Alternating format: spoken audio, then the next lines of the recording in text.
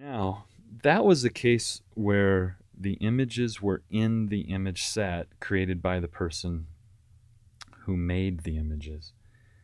Let's look at a different set where the indexes are created from the image sets after the fact. Someone found the records at some point in the past and built an index in a separate book. When we go into an archive and look for documents, sometimes we find a separate book that contains information about one of the sets of images in that archive.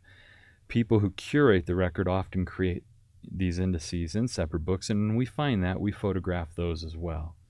Let's do a quick example of what it looks like to use an image index that is found in a separate volume or a separate set of images.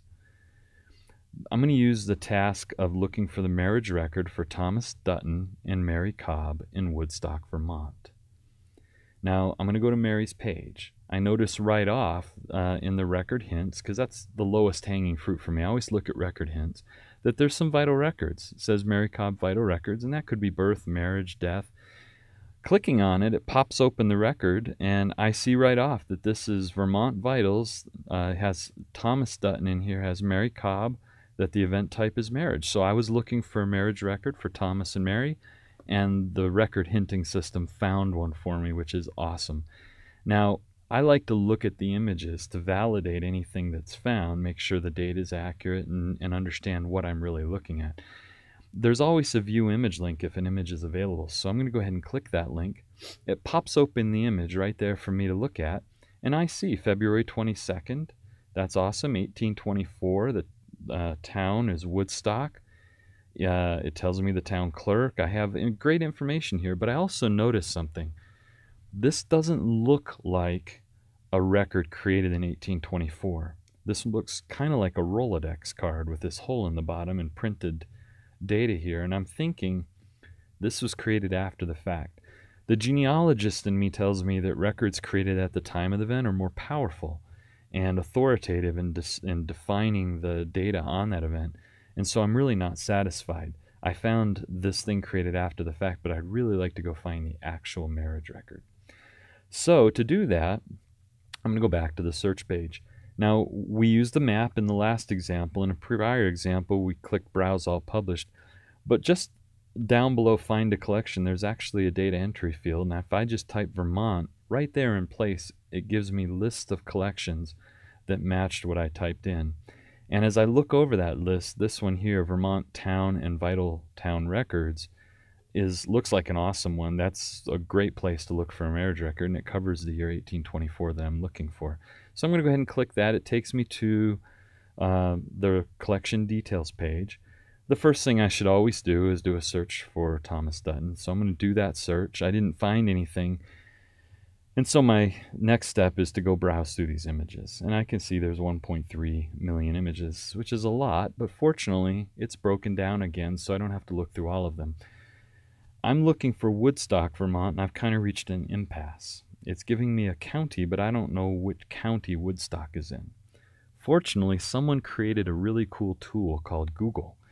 And if I do a quick search in Google, I can find that the town of Woodstock, Vermont is in the county of Windsor. So if I click on Windsor, I'm taken to a list of all the towns in Windsor County, and Woodstock is one of those.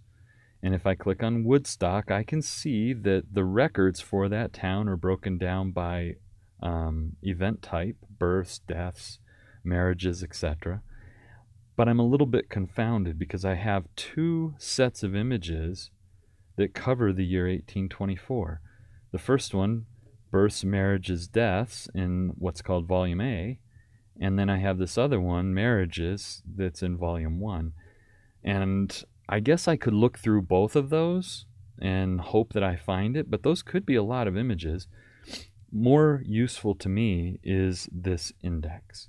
It says index to marriages and covers the year range covering 1824. So I'm going to click on that. The first rule of working with an image index is to define how the records were indexed. Sometimes it's by date, sometimes it's by event type, it might be by surname. So I'm going to skip past these initial images because these are just the bookkeeping images that FamilySearch adds to define what you're looking at and keep ourselves honest. And I'm going to click on one of these first images just to open it up and see how things are organized. And I can see that it looks like they're organized alphabetically by the surname of the groom. This column over here looks like the name of the bride, that the volume number and page number, which is what I really need out of the index, is present there. And in scrolling down and looking at these, I can see Thomas Dutton and Mary Cobb. There's the February 1824 marriage, and it tells me that I should be looking in volume 1, page 16. That's the key information that I need. And if I go back in the waypoints, I now know which of these two to use. I'm going to dive into volume 1, and I'm looking for page 16. Clicking that brings me back into the image sets. I could put 16 in here and jump forward, but you have to remember image 16 and page 16 are not the same thing, because we have all of these bookkeeping images up at the front. And so where this might be page 1 and 2 is actually image 4. The page numbers and image numbers don't always match. So I'm going to have to poke around a little bit, and I find that it's actually image 33 that has page 16 in the book. And looking a little closer, I can see there's Eli Dunham, town clerk, state of Vermont, Windsor County. Be it remembered that at Woodstock in said county on the 22nd day of February. This is awesome. That is the original marriage record for Thomas and Mary Cobb. So my next step, now that I found their marriage record, is I want to attach this record to them as a source, documenting a key piece of their life, and I want to attach it to them in the family tree. So I'm going to use that button at the top again, attach to family tree. When I click that, the image slides to the side.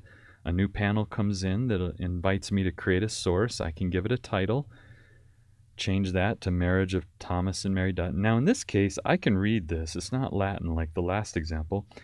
And so I'm just going to type in Eli Dunham, town clerk, be it remembered. I can type the whole thing in if I want. And when I'm done, I click Next, Select Person. Again, I'm presented with my history list. And because I visited, when I click that, because I visited Thomas Dutton recently in the tree and Mary Cobb, they both show up in my history list. I'm just going to click Thomas.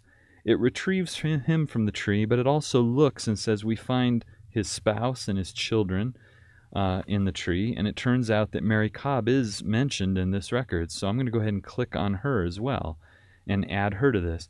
That tells the system I want to attach this document, this image, to both Thomas and to Mary. Next, I click Next at the bottom, and it gives me an opportunity to provide my reason. A lot of times people ask, what should I put in that reason statement? And the answer is, you want to put the kind of reasoning you went through that caused you to believe that this record really pertained to those real historical people. And in this case, the names, the dates, the relationships and places, they all match what's documented in Family Tree from other records. And that's a fine reason statement. Then I'm going to click Attach at the bottom. And I can go back to Mary's page. I can scroll down to the Sources section, and I see the record that I just added has been added as a source with the title I gave, links to the image. It's also added to Thomas in the family tree too.